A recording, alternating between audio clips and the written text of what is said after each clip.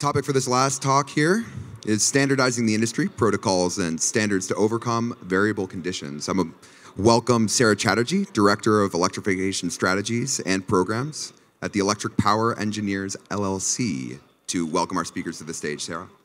Good afternoon. Congratulations, you've made it to the final session of the EV Charging Summit. Who here has had an amazing time at the conference? Who here has heard some creative and innovative thoughts, ideas, concepts? Who here has talked too much and is losing their voice?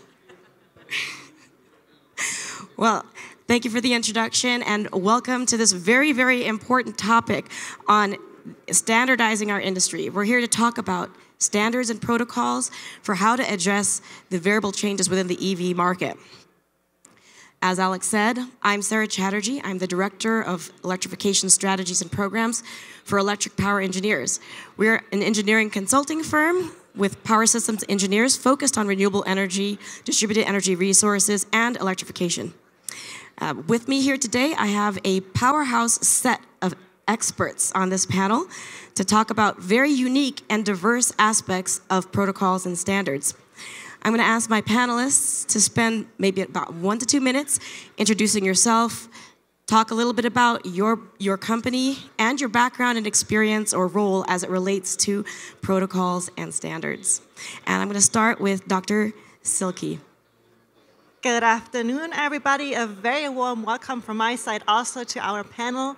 My name is Dr. Silke Kirchner. I am with and representing Webasto Charging Systems based in Monrovia, California.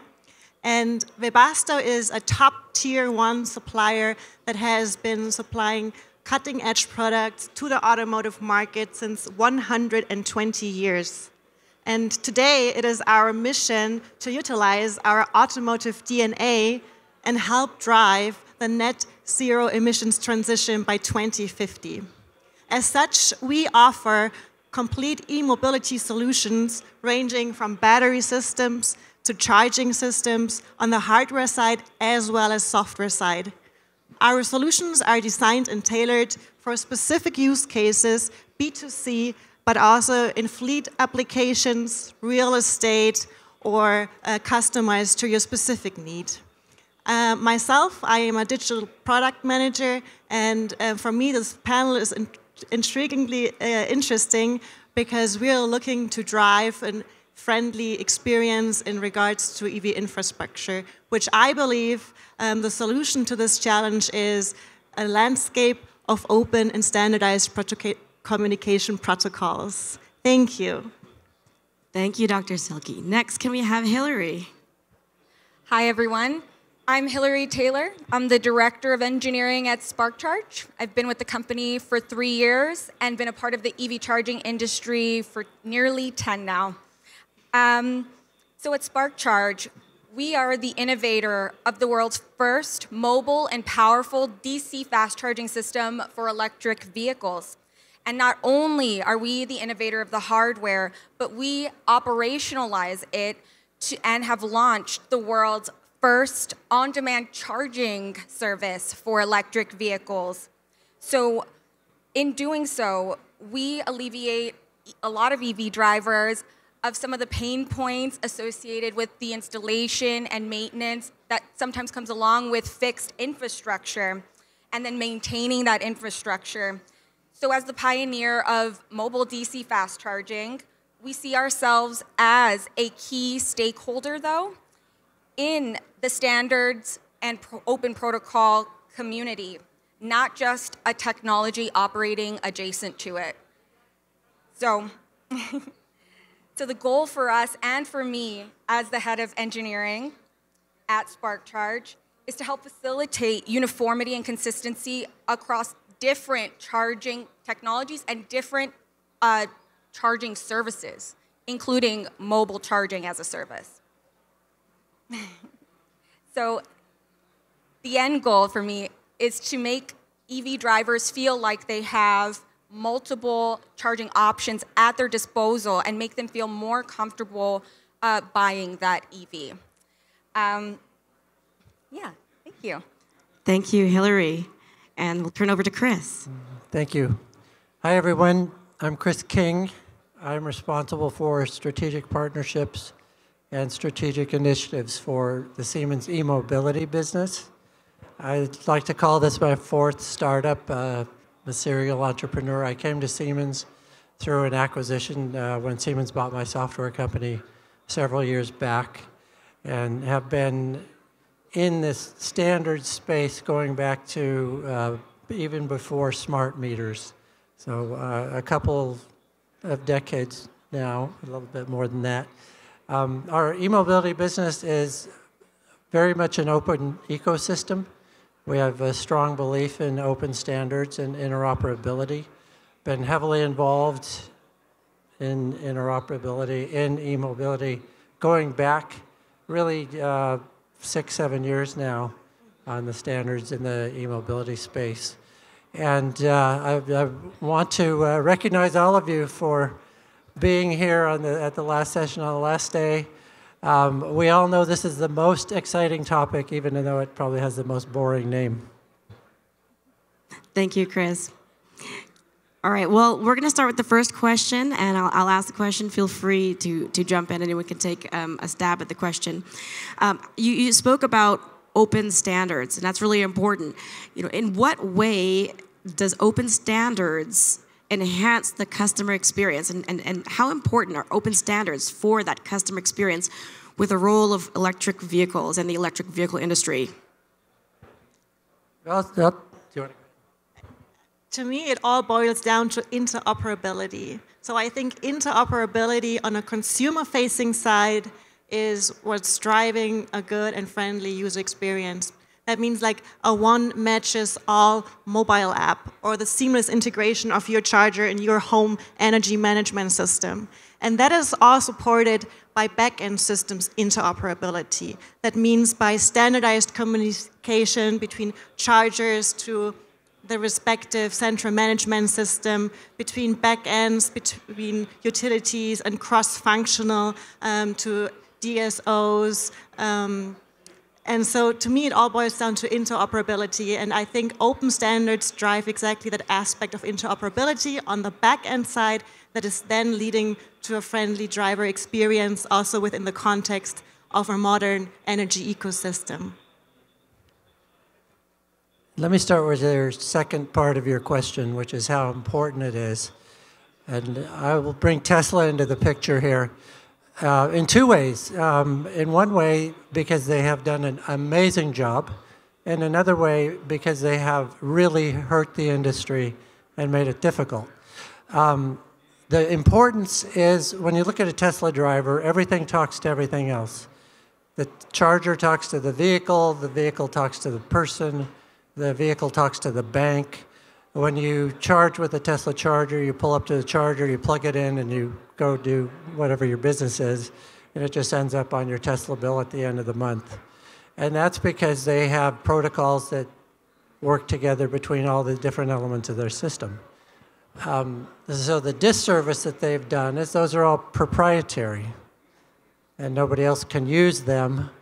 Although their connector, they've supposedly opened that one up, because that's another piece of it, right? The connector has to talk to the vehicle, and even that has problems. So anyway, that is the experience we all want to have. We want to be able to come up, plug in, walk away. Everything talks to everything else in the background, and we don't have to worry about it.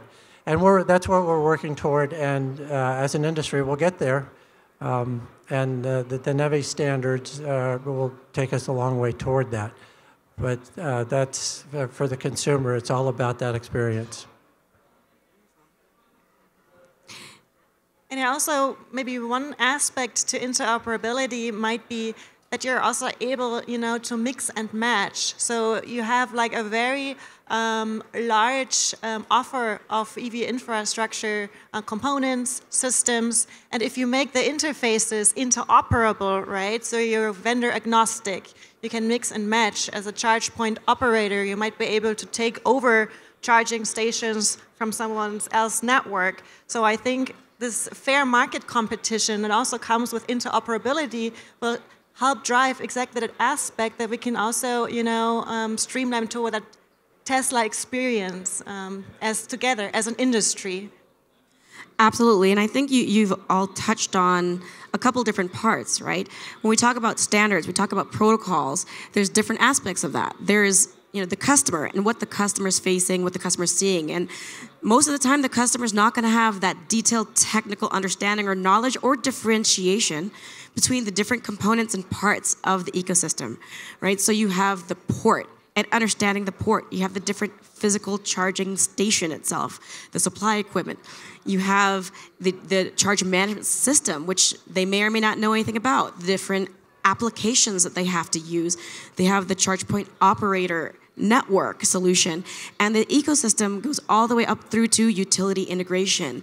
Hillary, yesterday we were talking, and you brought up some of the testing that you've been involved with regards to these standards and protocols, and even though you have a number of different manufacturers that are compliant with these protocols, still you see variability. Can you talk a little bit about that?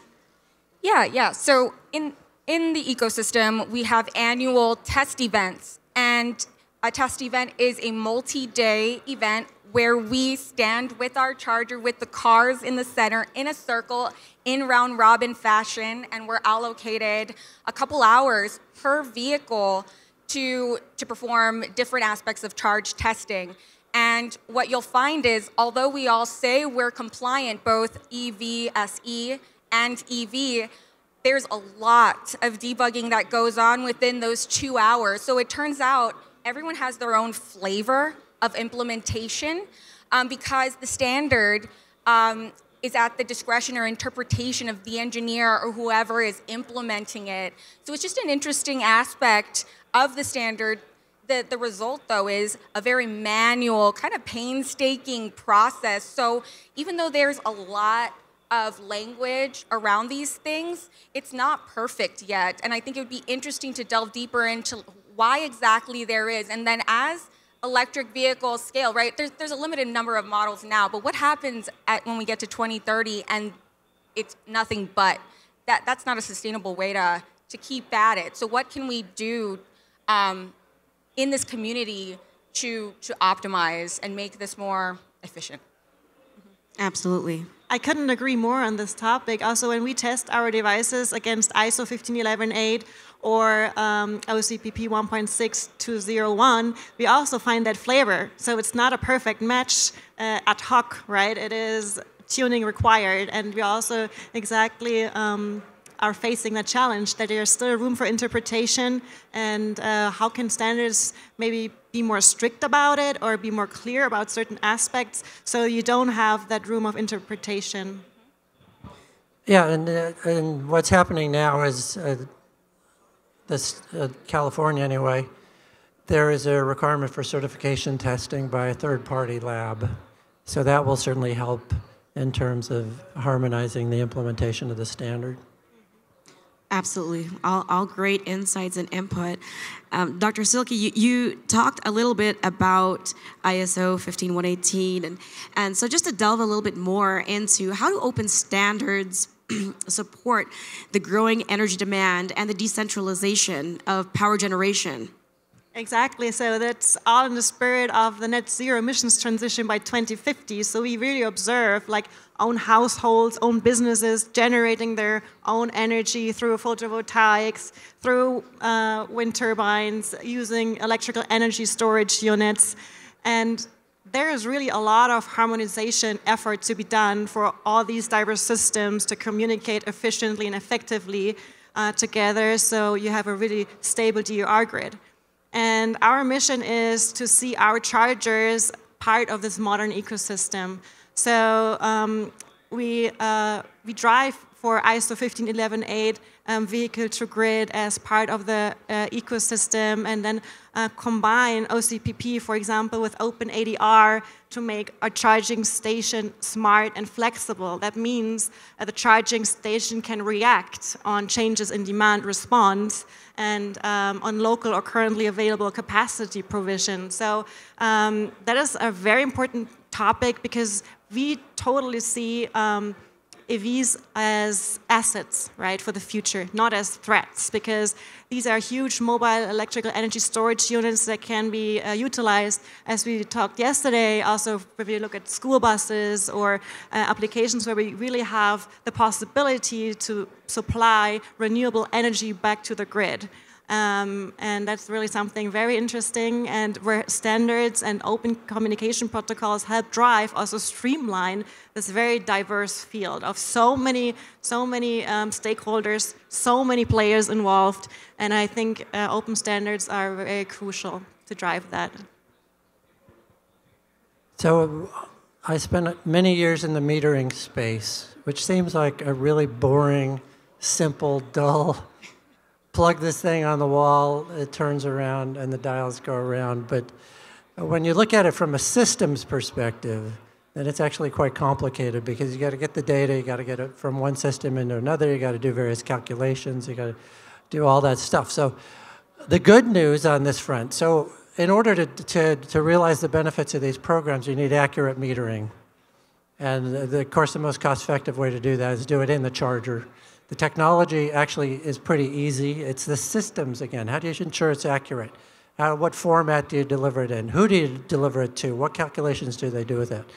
And the good news there is that this kind of falls into the weights and measures category. Again, really boring stuff, but the world doesn't work without it, right? I mean, if you don't know you're getting a gallon of gas when you buy a gallon of gas, so there's this Handbook 44, which the National Institute of Standards and Technology puts out every year, and it finally adopted permanent standards for EV chargers. Now, each state can follow that or not, and they do, but it's going to take a couple of years state by state as they adopt that standard. But the bottom line is that you get a harmonization, because it's a national program. All the manufacturers are going to meet the standard. Every charger in every home and every business is going to meet that. And then you can take the next step, and we're going to overlay these programs on top of it, and we're going to pay you for your demand response or whatever. Yeah, just want to add a comment. So I just noticed you are referring to language that speaks about EV chargers and getting them or integrating them as part of the ecosystem. I think maybe it's our job to make sure that mobile energy storage is part of that as well, specifically when it comes to Spark Charges, mobile DC fast chargers, just because we're gonna alleviate some of the pain points from the user, but we can also alleviate, when the batteries are not in use, pain points on the utility and grid. And the benefit of us is we can mobilize that as needed, and sort of attack certain problematic areas with the energy storage as well. So, yeah, I'm going to jump on that. So, energy storage with EV charging. Right now, we're putting in chargers, and they require upgrades to the grid. And in a lot of cases, you could actually avoid 50, 60% of that upgrade by putting it in storage. So part of what we're doing and advocating with regulators, look at the total cost picture and make sure your incentives account for that. So that don't just give the money for chargers, but look at the whole picture from interconnection through chargers and whether storage. And that gets back to reliability too, because if you have a battery on site and the grid goes down or whatever, you can get more benefits. So we're trying to get them to take this more holistic view in granting the financial incentives.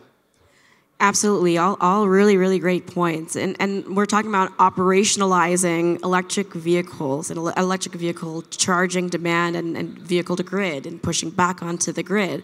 And there's also different parts of that conversation when you're trying to integrate or communicate with the vehicle versus the actual charging station. And I think that's part of the system that everyone's trying to figure out, especially electric utilities trying to figure out, well, I've traditionally communicated with an asset that is not mobile. Now, all of a sudden, this asset can be a load or a generator, and it can exist in different points of my network grid at different times.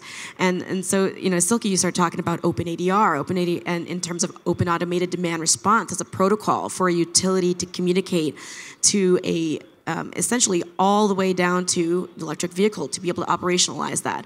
But there's other standards that are emerging. We talked about yesterday, you brought up Open Smart Charging Protocol. And so this, whether it's OpenADR or OSCP or 2030.5, right? There's all of these different protocols and standards that are out there right now, and I imagine will continue to evolve. The deeper that we get into the technical aspects of just how much control do you want, how granular do you want? Do you want to set a state of charge? Do you want to send a specific power reduction element? And the balance and measures is really important, right? And that ties back into this discussion of protocols and standards, because how frequently are you taking a power measurement, and where is that being sent back, and how often, what interval, and can you trust the data, at what accuracy is that data? So all really, really great points. I really appreciate the insights. So with regards to open standards and the discussion of uptime of chargers, what role do open standards and protocols play in the very, very important realm of uptime and operations of these electric vehicle chargers? I guess to me, a very crucial point is standardized data sharing and data analytics. So I really think that a standardized data sharing between different databases can help not only locating chargers, but also addressing if the charger is operable, functionable, and as an operator, on the other hand, you're able to read out the data to drive value for the driver, for you as the operator yourself, be able to perform predictive analytics in terms of maintenance to drive cost-effective maintenance. You want to try to get the error logs in order to estimate what kind of error is happening at my charger, right? Is this something I have to send out somebody who's $200 an hour, or is somebody who's maybe $20 an hour? Is this an error that has to be immediately taken care of, or is it okay maybe by tomorrow because it's just the light at the charger that's not properly functioning? So I really like the idea about standardized data sharing between different networks, which is also a consequence of standardizing the communication between backends. Yeah, and this is another area, the recent development with the NEVI standards, right? So this is not theoretical anymore. Under NEVI, every charge point operator has to provide data in real time via an open API on the status of the charger, the availability of the charger, the price, the type of charger, and that has to be open to everybody. So app developers can bring that in, Google Maps could bring that in and show it on Google Maps. So that's designed primarily for the driver. So I'm driving down the road and I can see where I can go charge and how much it's going to cost. But from a reliability perspective, it does two things. First of all, that data is now available to service providers in real time, so they can see as soon as the charger goes down, they can see that it's down. But that's the other point, is right now you have a lot of chargers that go down. You see these stories in the press. The charger was down last week, I checked it again, it's still down this week, et cetera. So it's really going to help with reliability. Yeah, just to add on, I think the open standard will minimize the troubleshooting time. So standardization of the error codes, I think, will also help us standardize the workforce that we're going to build in order to address the errors that will occur across many different pieces of hardware. And in doing so, allow us to deploy the right people in a much faster fashion and thereby increase uptime. Or also maybe one more comment on interoperability. If you are a charge point operator and you would run out of business, for example, you don't end up with 500 ghosted, stranded assets on a parking lot, but you have the availability, the capability of another operator taking over those charging stations. So that is something what I really also appreciate about interoperability within the ecosystem. Thank you, thank you. And I like that point about the workforce. I think that's really important because it all ties back into this industry, how to build it up, and the customer experience, right? If things are standardized and you have a station that's down, and say you have a number on that charging station, you call for support. How can you train that workforce, that support agent, to walk you through a set of troubleshooting steps when there are infinite number of troubleshooting steps, given the different charging stations that are out there, the different kinds of vehicles, and the ways that they operate and interconnect? All really great points. What role do you see that electric utilities have with regards to standards and protocols with regards to electric vehicles? Do you think that they should be adding additional requirements for interconnection or integration to help drive the market, or should they not get involved? Well, they're fundamentally involved, right? I mean, they have to connect to the site. So a couple points there. First of all, you have these rebate programs that utilities have for chargers. I mean, those absolutely should only provide for network chargers. Maybe some who disagree here, but the advantages of networking way outweigh the cost of adding networking to chargers. Another is that those chargers should be standardized. So, for example, that network interface should be an OCPP interface. So if their software provider decides to go out of business, or they decide they don't like their software provider anymore, they can switch that out, and it doesn't cost them anything, and they can keep the charger. So the utilities can have a huge role in simply enforcing, if you will, standards. And it's not a mandate. Nobody has to do it. If you want the rebate, you have to do it. But you don't have to participate in the program. So it's purely voluntary. And then on the interconnection side, just there's some clarification and some simplification. That's a challenging area because every site is different, and so interconnection works a little bit differently. But there's some basic areas that need to be addressed.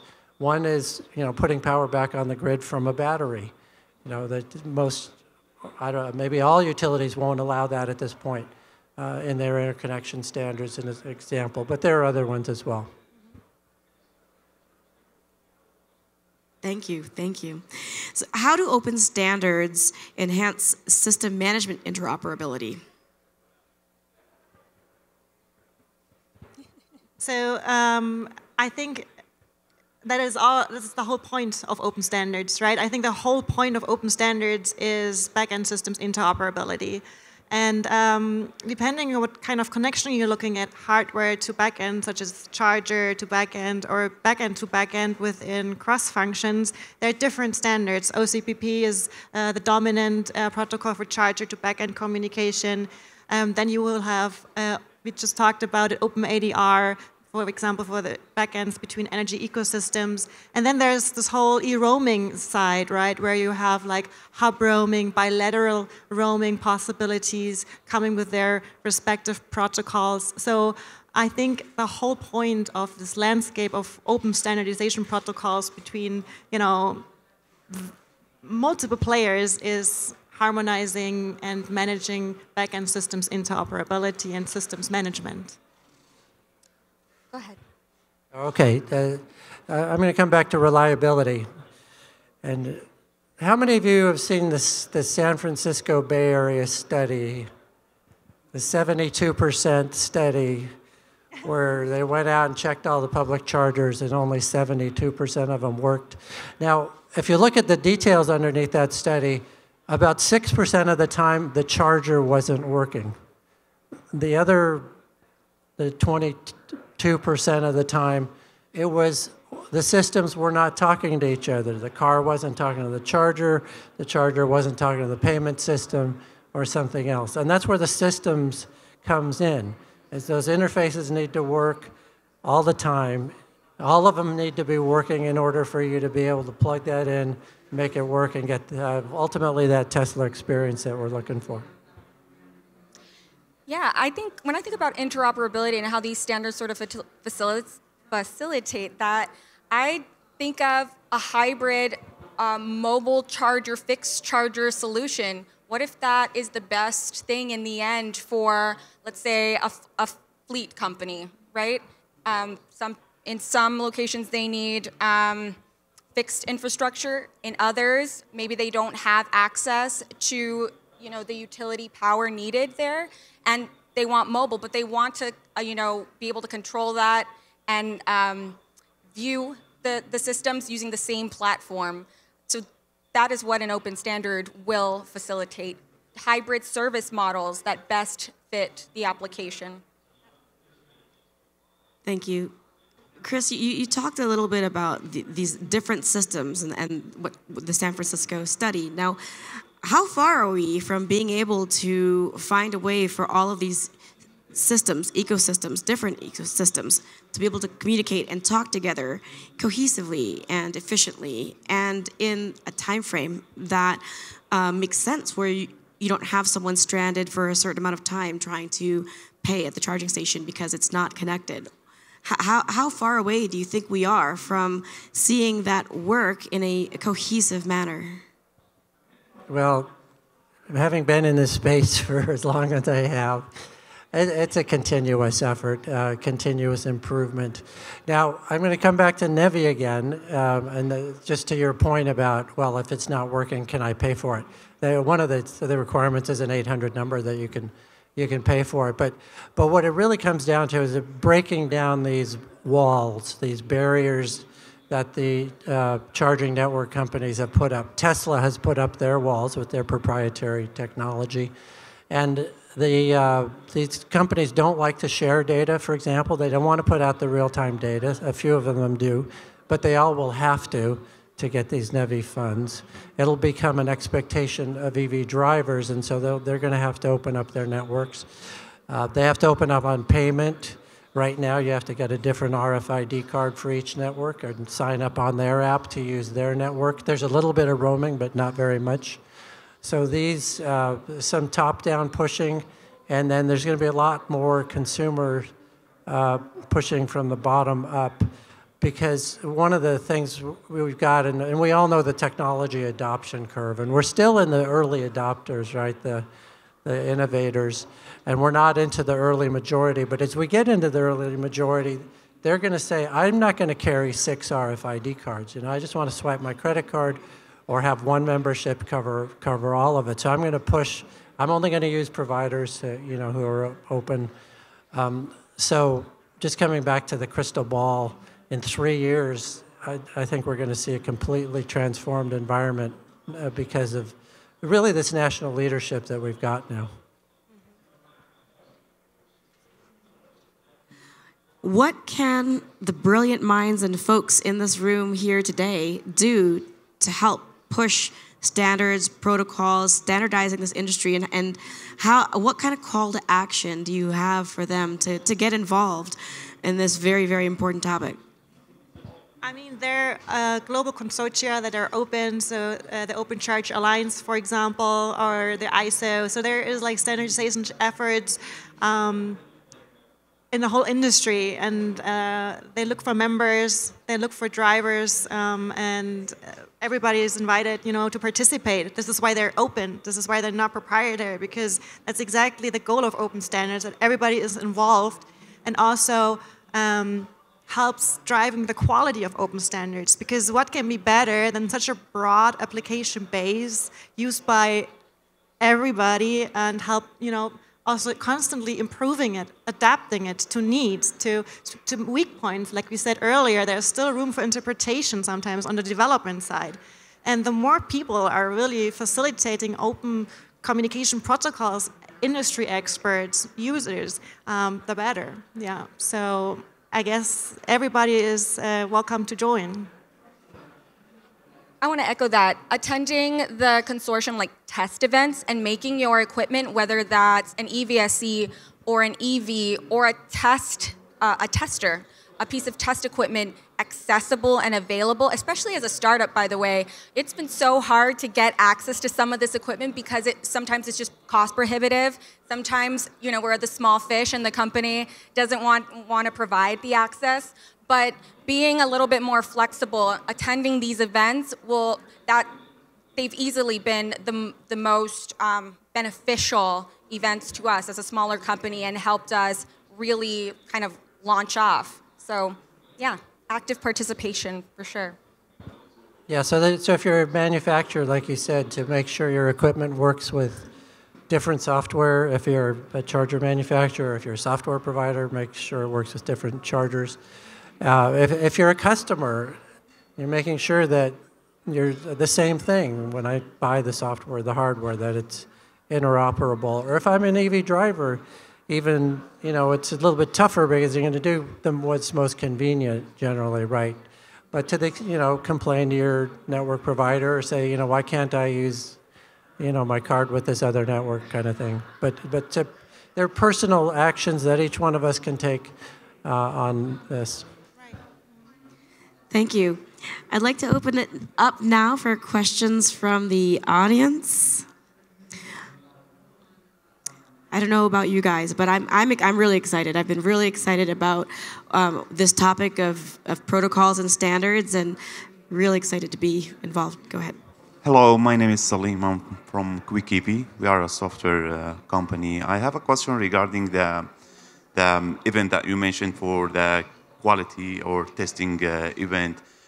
Do you send the feedback for troubleshooting errors for the OCA or the ISO by the end of this event? Because I know the OCA, they have like a couple of lab for testing out the charger with the software. As a software engineer, we always seen this issue, and we are relying on the OCA to see what is the debugging steps that we have to do or all this stuff. So I just want to have a curiosity about how you sending the feedback and how you sharing the debugging results. Thank you. I think that's an excellent point. Now that you say that, I think that's actually a really excellent point. I think that's probably a missing step where that information kind of stays between the EVSC and the EV and doesn't make its way back into the standard or people kind of facilitating standard, development. So we need to do that and figure out a way so that there's feedback.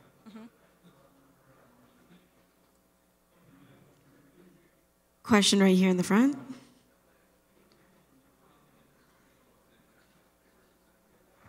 Hello. Yes.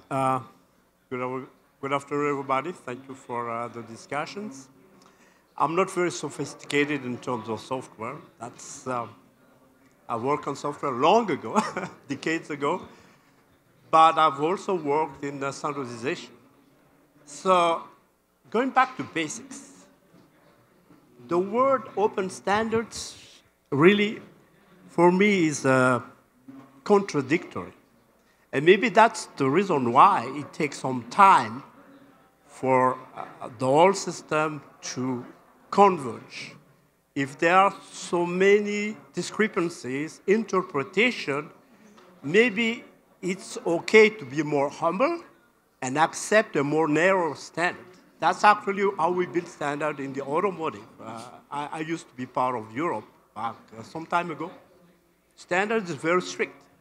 But the concept of open bothers me. Maybe I'm too old to understand that that's possible, but I also see that maybe to accept openness, that has to be within the framework of what is known.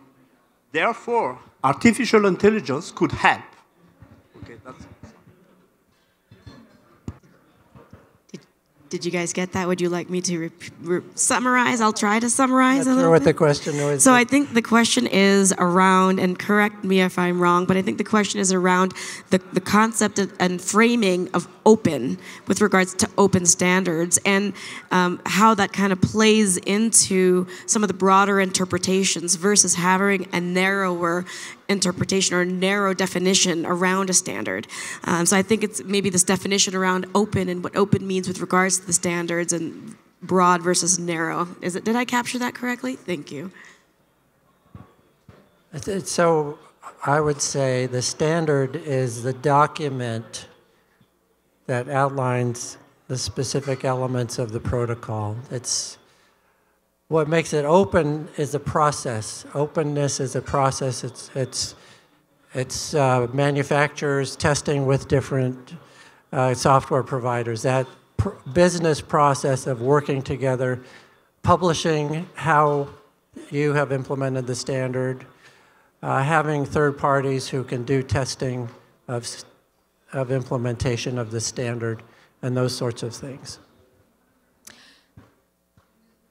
I think that maybe some of the confusion or maybe lack of optimization that maybe is associated with an open standard can be solved primarily with establishing who the stakeholders are and what their role is, who owns what in the process, because I know that there is still a lot of confusion on that, and that causes maybe a lack of movement or forward movement with the standard.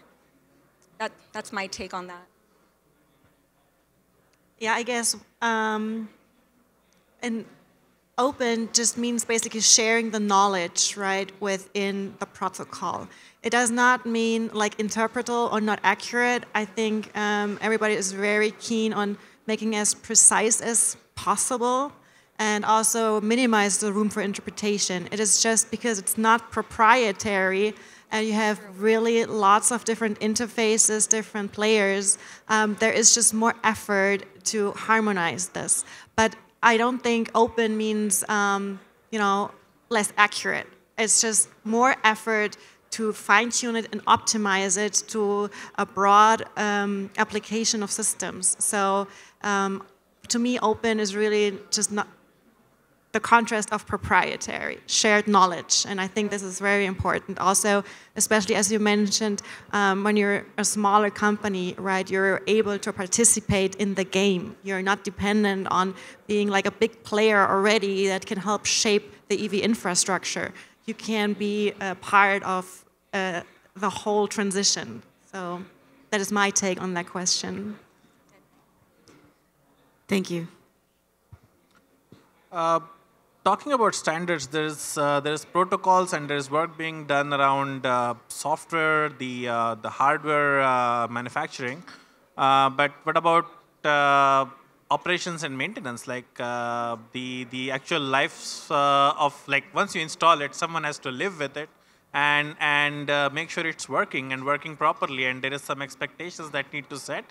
Uptime is a very fluid term in some cases. So what standards or what guidelines can be used to actually make sure it's done properly? Well, we had the NEVI 97% requirement, of course. This is, we're still in our infancy as an industry, right? I mean, even though 10 years or so we've been around. So people are developing some of these standardized procedures and operations and maintenance, and how often do you do preventive maintenance and so on. So that is developing. I would call those business process standards to get the reliability up. And the good thing about the federal requirement is that as an industry we're being forced to find ways to do that, and then the market will sort that out. Some companies will do better than others, and they'll get more business and so on. I agree completely on that. Yeah. So do I. You said on the safety front, you're asking about the safety front follow-up? There's a UL certification, right? Okay, right over here. I'm curious, do you think that the forums that you're able to create and its standards and protocols for this industry, are those current forums enough? Is there a need for a charging forum in particular, or are there good forums that you're already participating in that you think more people need to be a part of? Thank you for that question. We are trying to start, well, not we're trying, we are working on starting a forum on 15.11.8 because, again, back to NEVI, it says that all the chargers have to be capable of implementing 15.11.8. Now, what does that mean in practice? Well, you've got the charger manufacturer, you got the software provider, you got the vehicle OEM is involved, and then you got the payment system. So somebody has to convene those four groups of stakeholders. We think Charin might be a good one to do that. But somebody has to do that and get those people talking to each other because all of those systems would need to talk to each other to achieve that plug and charge, which Tesla does today. But that's a forum that's emerging.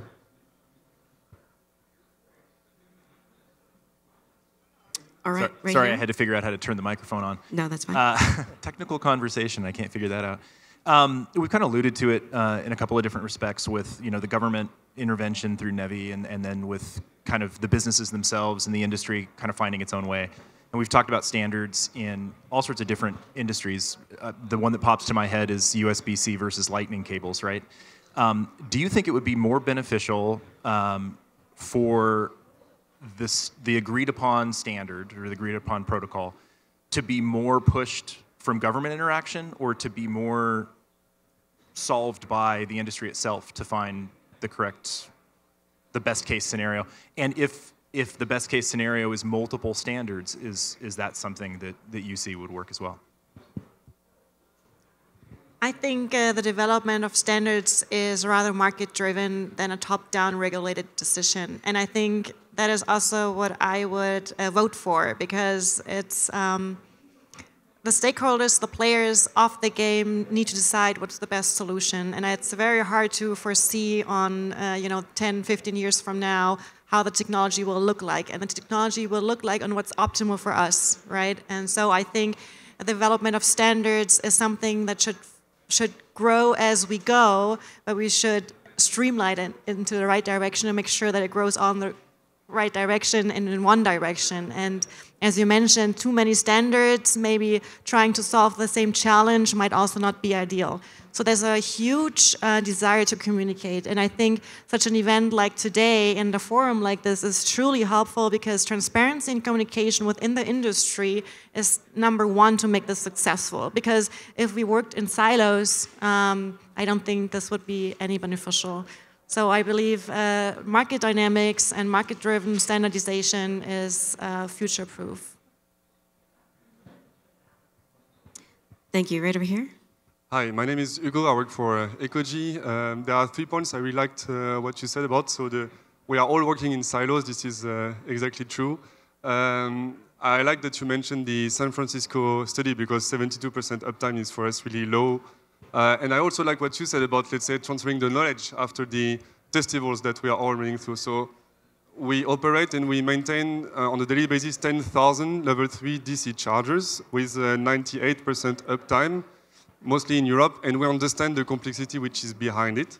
We are a member of CHARIN. We participate to the establishment of standards, the S1578-2-20. And I would like to just call for everyone who wants to cooperate with us that we are able and we want to share this knowledge, because, of course, we all want to make, let's say, our company successful and money and stuff like that. But in the end, we are all working towards the same challenge. I think it's really the range anxiety. We want to get rid of that. And I think we want, as a user, when we come to a charging station, to be successful and not have, let's say, 1 chance out of 4 to fail. Yeah. So I'm just calling here. If you want to cooperate with us, we are here, we are open, and we will be pleased to talk to you guys. Thank you. And come back to the question over here. And I agree, in a lot of cases, the market will develop and should develop this standard.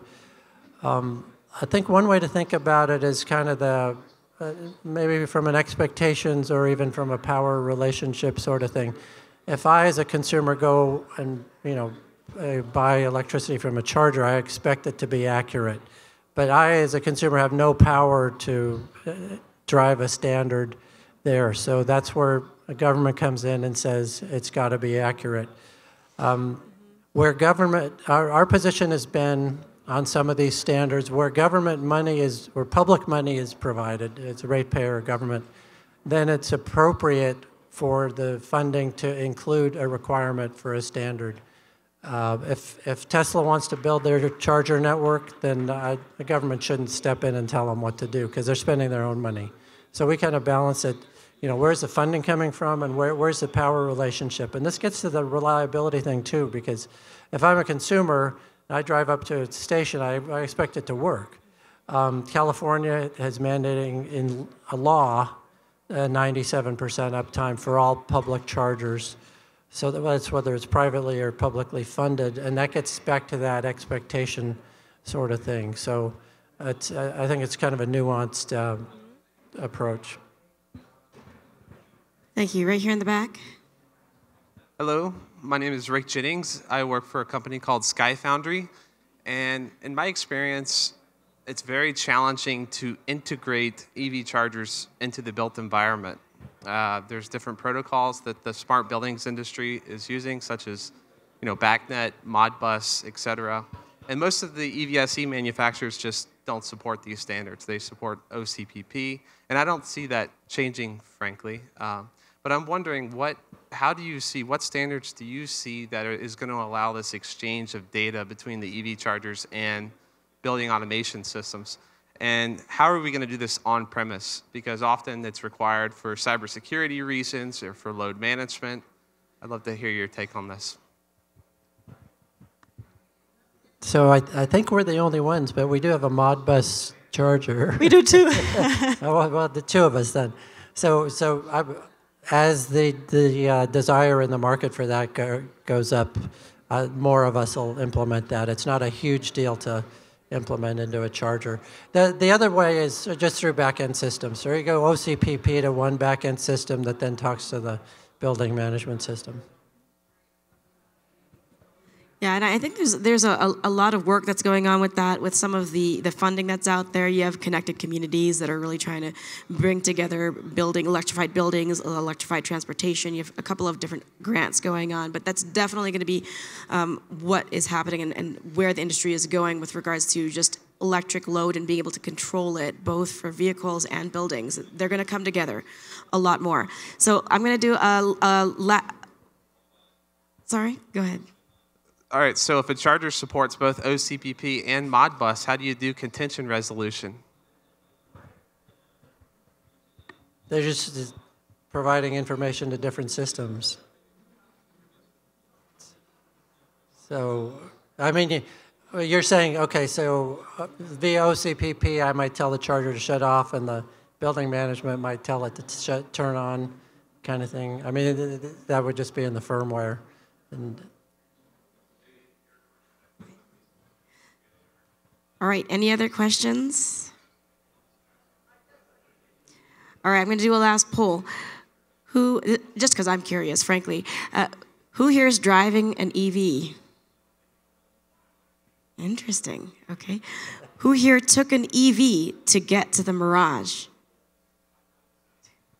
About three people in the room. Who here, or four, has seen the charging stations in the Mirage parking lot? And who has had the great opportunity to actually use them? Oh, you guys are the ones taking up the parking spots I've been trying to use. All right. Well, thank you so much for participating and staying to the very end. This was the last session. It's really, really been great. It's been a wonderful conversation. Thank you to all the panelists and to EV Charging Summit and Expo as a whole. I hope you enjoy your stay here in Las Vegas and you enjoy the rest of your afternoon. And hopefully you had a chance to extend and enjoy some of the wonderful amenities here. Thank you. Have a great day.